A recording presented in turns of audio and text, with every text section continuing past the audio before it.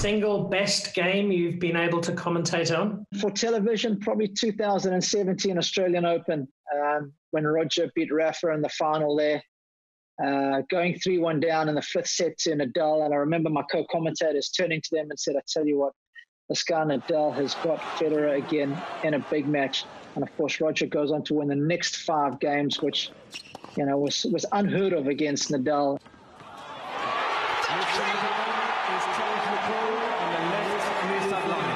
Can you believe this? Koenig decides the outcome. It's in! Victory for Federer! He's champion in Australian Open time, and it's major number 18 for the Swiss maestro.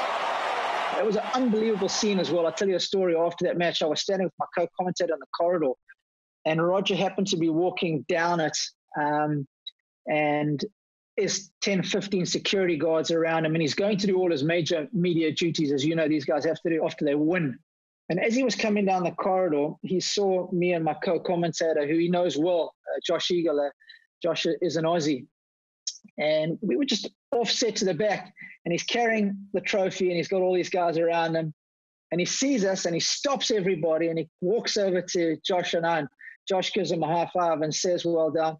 And he turns to him, and he points at the trophy, and he goes, China, what do you think? and you know, little moments like that are really cool, man. Priceless.